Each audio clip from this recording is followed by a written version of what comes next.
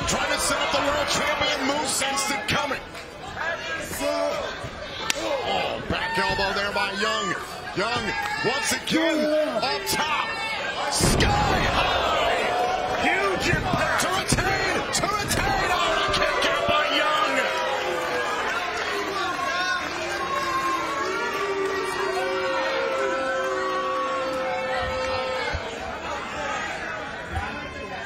Huge impact on that sky high, but not enough to finish things.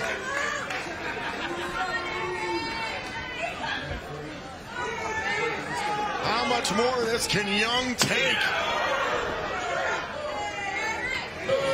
And now Moose firing off of the forearm there, protecting the injured right hand. Eric Young said the dead can't get deader, but he's doing a great job of staying alive in this world title matchup.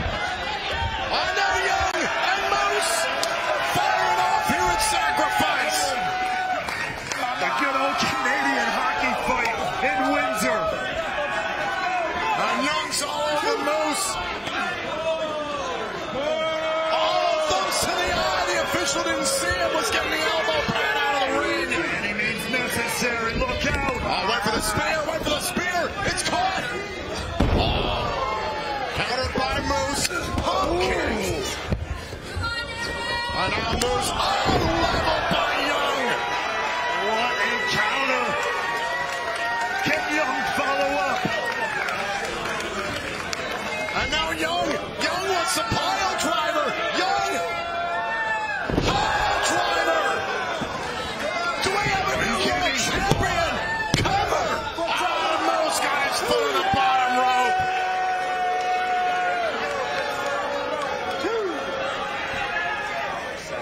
A few inches made the difference, folks. Had it not been for that positioning in the ring, we would have had a new TNA World Champion. Less than a meter was all it took. The long legs of Moose saving his world title.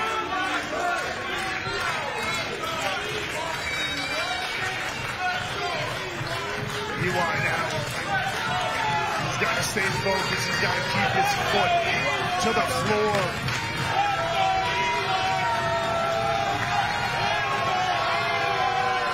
Young's called for another pile driver. He said he's playing for keeps tonight at Sacrifice. Moose dropping his body weight. Dropping his body, grabbing at the knee.